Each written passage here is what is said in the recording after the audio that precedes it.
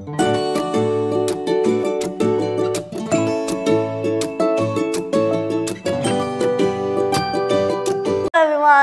I'm Brandon Kristian Marcus, part-time Roblox tryhard, and I'm this month's ScienceLab TV host. Today, I'll be showing you how to build a simple graffiti robot using easily available materials that you can get from your local DIY store, probably. Yeah. And along the way, we're going to learn how simple machines can help make this whole thing come together. Let's get straight into it!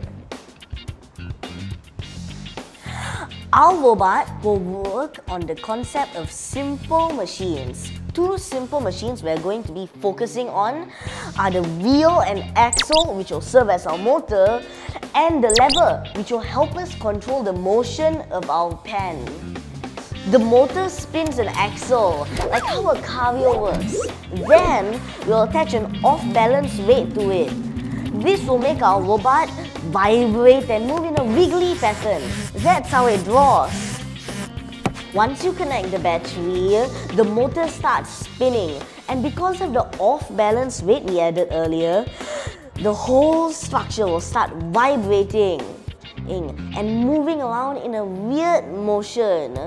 Because of that, when the pen drags around, it looks like we're creating some cool and unique graffiti art. Now that we've taken the pen caps off, let's start this thing up. It's kind of like a mini dancing robot that makes cool art, and oh no, it's gone off the paper. Let us put that back in. Yeah, see, it's cool stuff. Let's break down how simple machines make this possible. Firstly, the wheel and axle, the motor is a type of wheel and axle, and the spinning axle creates motion.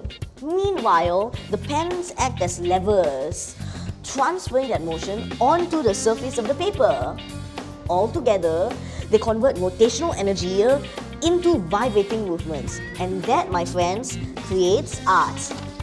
Ta-da!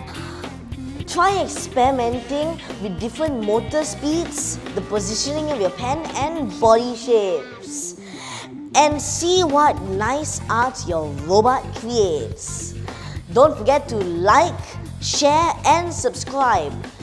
And don't forget to tune in for next month's video. I'm your host Brandon, and I'm signing out. Too low.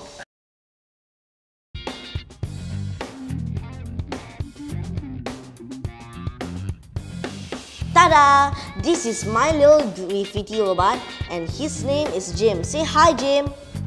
The spinning axle causes motion, and the pens act as a lever, transferring that motion onto the paper surface. And together, they convert rotational energy into vibrating